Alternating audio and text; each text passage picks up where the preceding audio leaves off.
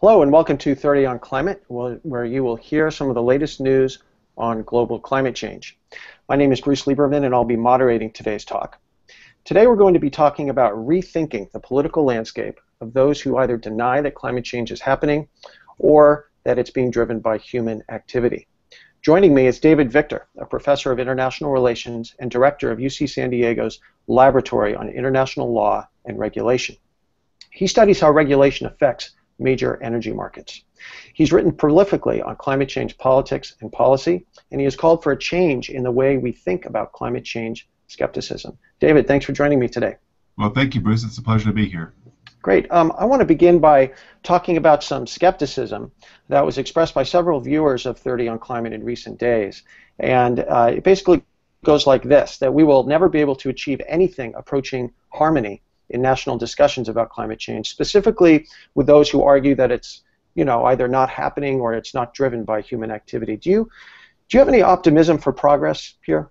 Well, I think that harmony is too strong a standard. I think we don't have harmony in any area of major policy change. We won't have harmony on this topic. What I'm concerned about right now is gridlock. I'm concerned that there are enough people who are opposed to policy change or don't frankly care much about the topic that you can't build a coalition that wants to get something done in this area. And so in that regard, I think the key for folks who want to promote action in this area is to demonstrate that climate is linked to other things that people also care about, and also to demonstrate that climate policy can be adopted in a way that's not too expensive. Okay.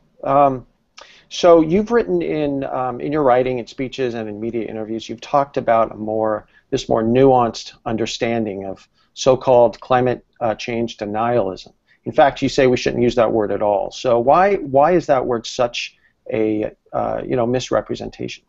I think the term denialist is a very blunt term that is now being applied to people. A very small fraction of them actually deny the existence of the problem altogether. And a much larger fraction of them are folks who are either skeptical in one way or another of the science, or concerned about the uncertainties there, or are concerned about the implications of taking these ideas seriously for what this means about the size of the government, about the extent to which government is going to regulate their behavior, and so on. And there's a lot of what psychologists call motivated reasoning here, that I think what you see behind a lot of what has been labeled as denialism or skepticism is actually people who are concerned that the logical extension of believing all this science is that the government is going to take over their lives, or this is some kind of a plot by the left to take over the economy. And I think this is where the environmental movement and folks like myself and you and others who care a lot about this issue, where we need to show voters that we can do something about controlling emissions in a way that still respects liberty, respects economic growth, and so on. Mm-hmm. Okay, I've just heard from my technical person that viewers can see you, but maybe not me. But we're going to continue on because you're obviously the important one here. As long as we have audio for me, then we'll continue. So you've talked about why that's a misrepresentation, and then you've also talked about you've also talked about these different segments, the people who shill, the skeptics, and what you call hobbyists. And out of all these, which do you think poses the biggest challenge to advancing discussion, a national discussion on global climate change? I think to me what's the most interesting category are the folks that I call hobbyists. These are people who've spent a little time working on parts of the data, have developed their own opinion, right or wrong, usually don't publish any peer-reviewed articles out of this, but put this on the blogosphere, and then it kind of goes wild. There's an interesting paper that's just come out in the last few months that's tried to map these links around the blogosphere to different websites. It's pretty interesting, global environmental change. My own view is that the central political problem here remains what I call in some of my writings shilling, or remains people who are using the arguments about the uncertainty in the science to advance what are basically fundamental economic views, which is resistance to policy change here. A lot of the coal industry has been in this area. I think you see a lot of the far right that are in this category, where frankly I think folks have been dishonest about what the science knows and doesn't know, and they're hiding behind those uncertainties as a way to avoid serious policy action. I want to talk about the shills for a minute. You've written, and I've read, you've written that there's actually not a lot of money spent on shilling, and that the business, quote, the business of being a dissenter is pretty cheap. So why do you think Americans in particular make a pretty easy audience for those who spend money on spreading this doubt about climate change? Well, I think, first of all, we don't actually know systematically much about the rest of the world. So some of this is, I think, a selection effect, that there's been much more research on the anti-warming movement in the United States than in the rest of the world.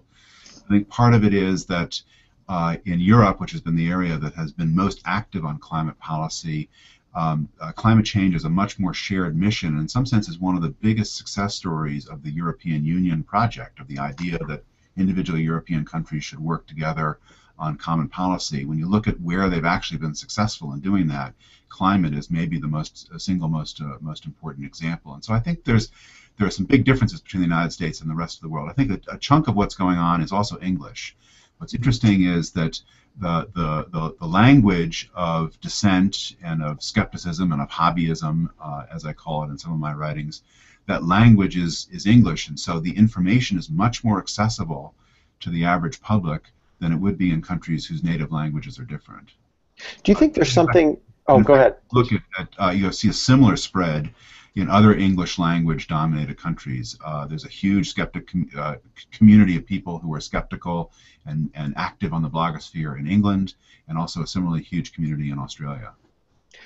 Do you think there's something about the truly American character that is maybe rebellious, as a healthy skepticism for authority and government, especially government-funded science, perhaps, that's playing into this?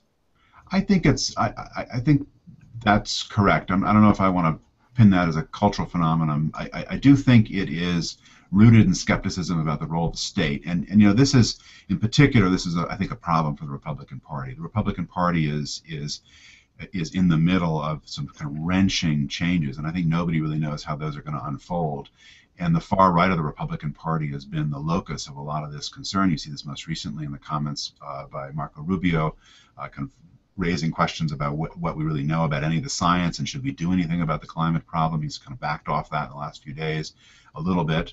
But that's a realization that in order to be elected in that party for a broad-based federal election, you need to be appealing enough to a growing, an increasingly influential and frankly wealthy part of the far right. Let's talk about skeptics for a little bit.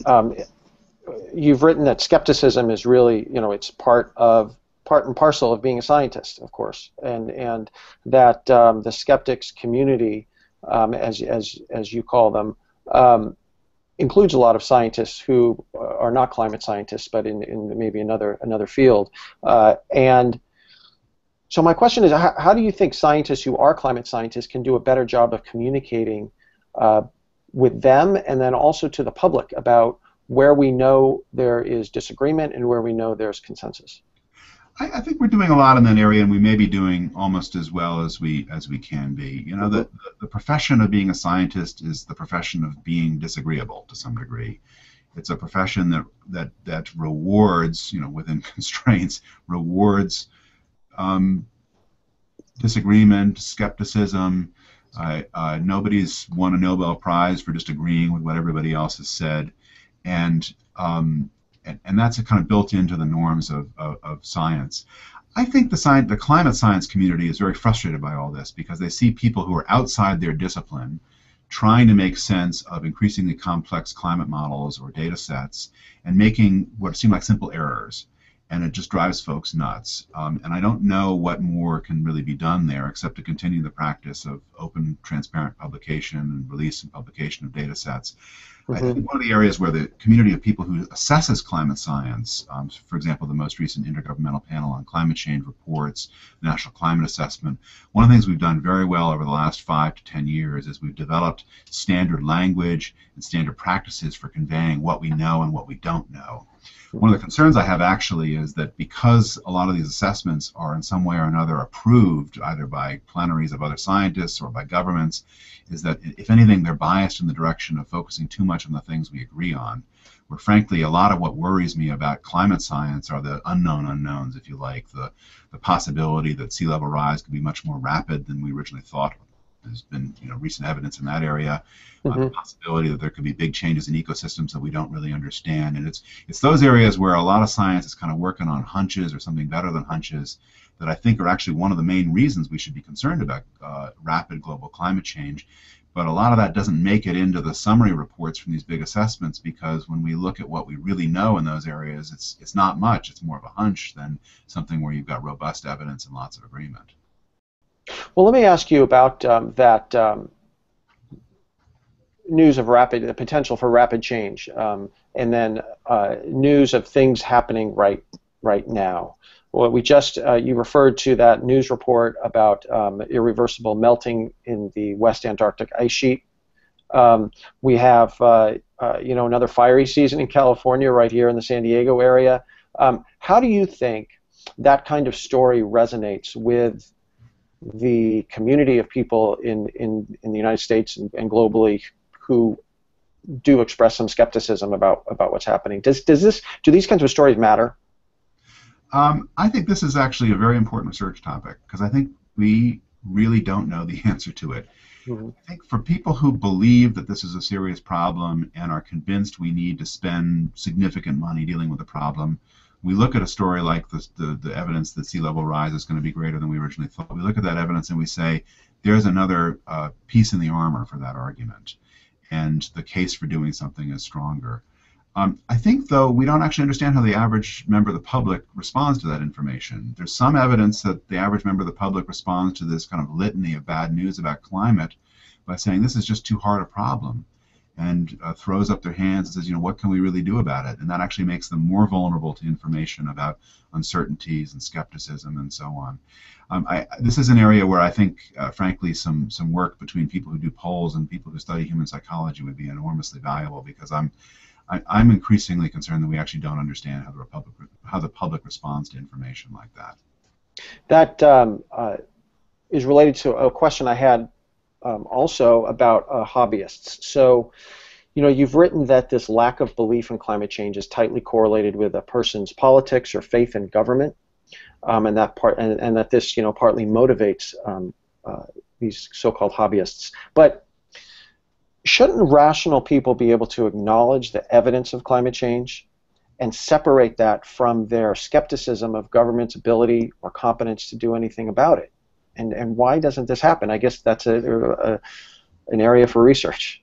Well, I think actually it's one of the most important insights that psychology has brought into economics in the last few decades, and several Nobel Prizes in economics have been awarded around this, is that we're not actually fully rational.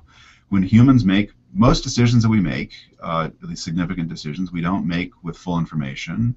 We don't go out and re-optimize all of our choices. We have path dependence. We have bounded rationality in the language of Herbert Simon, who's somebody trained in psychology and economics and political science back in the 50s. And this is actually, I think, one of the most exciting areas of interdisciplinary research in the social sciences right now. But I think the reality is that we should not expect the voters to be fully rational. And if we believe that policy in this area is being driven to some large degree by what the public ultimately wants, we shouldn't be at all surprised that they're swayed by lots of factors and not just kind of evaluating the evidence. People use cues to evaluate which evidence they really believe and which they don't believe. And a lot of those cues for the voters relate to ultimately back to party identification and their orientation around government. Okay, let's talk in the time we have left, about 5-6 minutes, about the latest AR5 reports, the reports on global climate change from the IPCC. What do you think are taken as a whole, this series of reports, kind of the key take-home messages are? Because you were a co-author on one of them. Yeah, so I was the convening lead author, along with a very distinguished Chinese economist, for the opening chapter of the third of these 3 reports that came out over the last year. I think the overall message is a pretty grim one. The first report, which is about the underlying physical science, says basically we've become more confident in our understanding of the climate system, at least the fundamentals. Actually, in important areas, uncertainty has actually gone up, and a good example is sea level.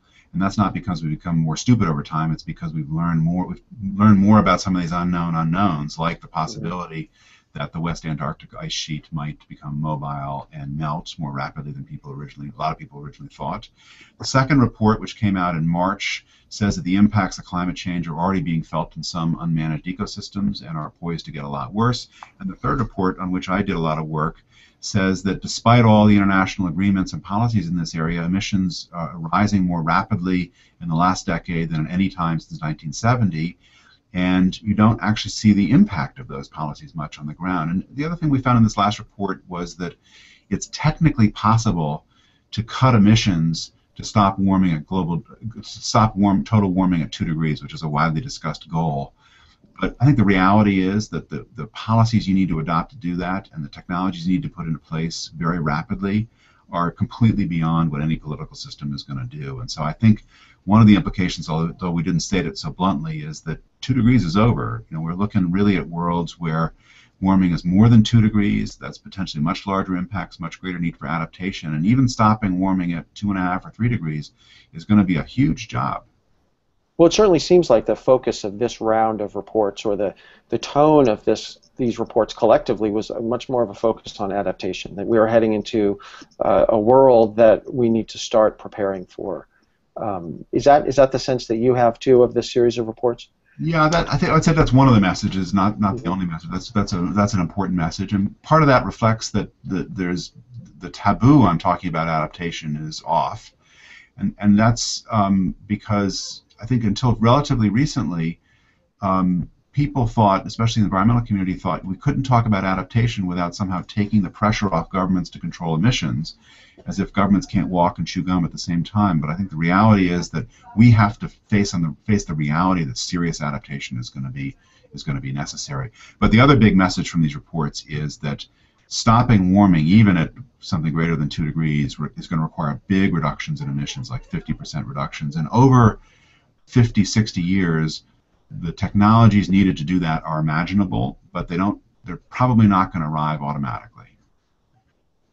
Okay. Let's go to a couple of questions from the public. One of them was, if you could identify which media outlets or reporters in particular do a good job when they are reporting on climate change denialism. Are there media outlets or reporters who have a more nuanced view that we've been talking about? Yeah, I think there's a lot. I have to say that I've been very impressed by probably the dean of that community, who is Andy Revkin, who's been watching these issues for a long time and has actually done several blog posts on his New York Times blog about denialism. And I think Andy, partly with the help of the late Steve Schneider and other people in the science community, has kind of realized that you can't just report both sides of the story as if any set of scientific facts or insights has 2 sides to it. And so I think he's had a particularly nuanced view about the role of denialists and skeptics in different types of dissent. Mm-hmm. Okay, and another question here. It kind of is evocative of what we talked about earlier. Do you seriously believe that being nicer will stop the CO2 lobby? Or is it time for scientists to push back more strongly, not less? I think the scientists are pushing back, actually. I think people have been fairly blunt about where they see counter-arguments as bogus and so on. I think that's very important for folks in the scientific community to say what they know and be careful not to say things that they don't know, or at least to clearly distinguish that, because one of the values of clear scientific opinion is the status or the gravitas that comes from the fact that somebody's an actual expert in the field. And I think that the scientific community, if they become more activist in areas where they aren't expert and where the ratio of opinion to fact is higher, that actually could be harmful to the scientific community. So I'm not saying to ignore this problem, and I'm not saying just kind of be nice and hug everybody and smile and that's going to somehow solve this. But I think we have to deal with the reality that a big chunk of what we're calling denialism is in fact motivated by people's underlying beliefs, either about their own commercial interests or I think actually more pervasively their own beliefs about whether government can solve problems like this in a cost-effective way that doesn't harm liberty and so on. Great. We're right up at 11:50, and I think we've had a brief but very productive talk. David, thanks a lot for joining us today. No, and thank you. Thanks. And for viewers out there, you can watch this video almost immediately at the Yale Forum on Climate Change and the Media's YouTube channel, or the 30 on Climate YouTube channel, sponsored by the Yale Forum, and also within the next couple of days, I believe, at the Yale Forum's website. Thanks so much. Appreciate your time, and we will see you next time. Thank you. Take care.